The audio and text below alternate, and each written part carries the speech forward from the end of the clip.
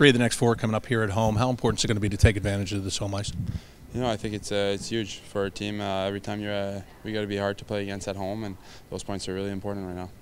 Really important, and this, you know, you got the last 2 not getting a lot of offense right now, so that makes your job as defenseman a lot tougher, doesn't it?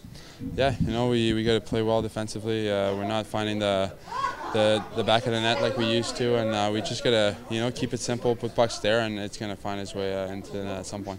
You guys have to help out a little bit more with that, just concentrating a little bit more on trying to get your shots to the net from the blue line?